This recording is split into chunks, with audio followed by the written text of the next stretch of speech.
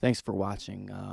I'm playing a 1973 Fender Mustang. It's a very pretty guitar. It's a guitar that I don't play too much, so it takes a little bit getting used to. But this morning, I decided that I wanted to play it, and I thought it was right for this track. Now, this guitar does have some limitations. If you use a lot of gain, the pickups tend to want to feed back. So I felt like this track is soft and it would be a good track for it. And here's the here's just a good look at it.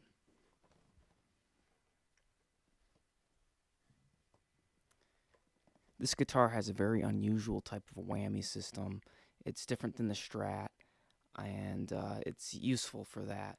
I feel like that it's not a very conducive guitar for, or a guitar that's very conducive to bending, because I usually bend.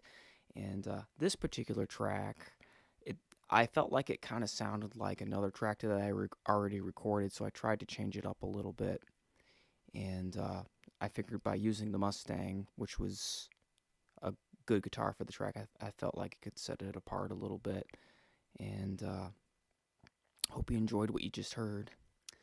Um, in other news, my band is playing this weekend at the Hamtramck Music Festival, which is a festival that happens in Hamtramck. Usually every year it has like hundreds of bands. We are called Vulgars, and we are playing at the Polish Sea League at 9 o'clock, and we're playing with two other bands, Sisters of Your Sunshine Vapor, and a band called Tart. Now those are both pretty good bands to be playing with, and we're excited to be on the bill.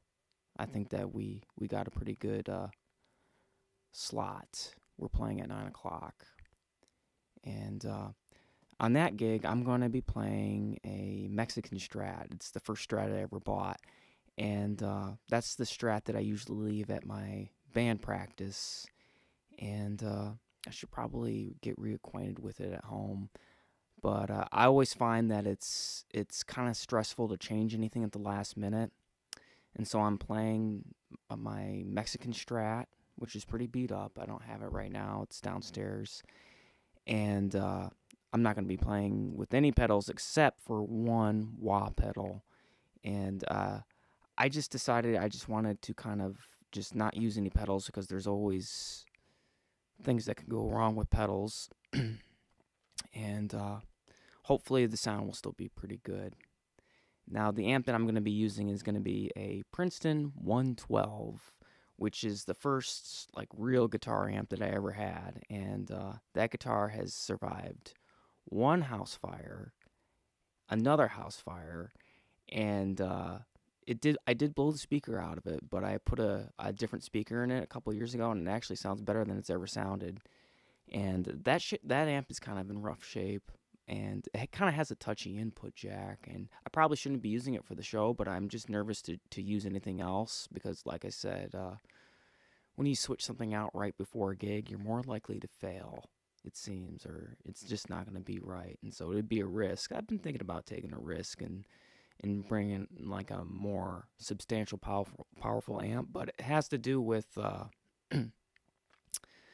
not drowning everybody out, because it can be effort to balance yourself among other band members, and I just find that changing something at the last minute is usually a bad idea. So I hope you enjoyed watching me play this Mustang. Very pretty guitar. Now, some people might change the pickups.